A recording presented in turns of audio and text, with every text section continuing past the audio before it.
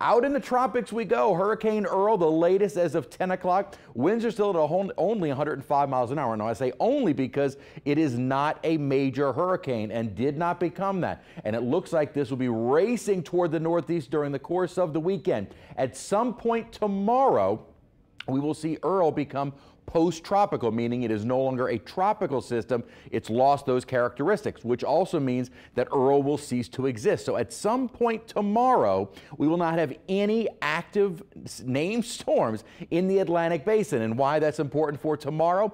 Because tomorrow is the peak of hurricane season.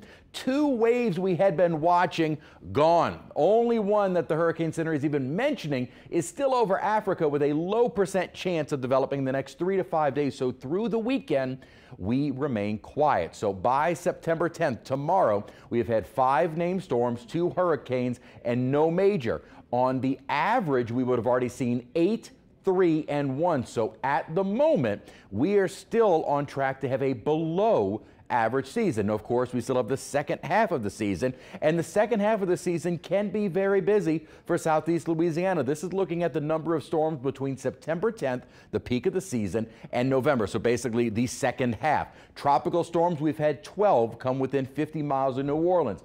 3 Cat 1s, 2 Cat 2s, 3 Cat 3s, and 6 Category 4s. So we can still get major hurricanes in southeast Louisiana at this time of the year, but thankfully nothing going on. In fact, the Gulf of Mexico is very hostile thanks to this upper level low and troughing. Note the dry air down to our south. That's been at times kind of mixing in and allowing for some breaks in the clouds, little sunshine, but otherwise this upper disturbance has been keeping our rain chances around by the midday and afternoon. That will continue for the rest of the weekend. By late Sunday, Monday, it weekends. Here comes a cold front, and with it, some drier air. As I said, humidity really hasn't been all that bad, but it's going to get even lower by early Tuesday morning, not tomorrow morning. We have to wait till early next week.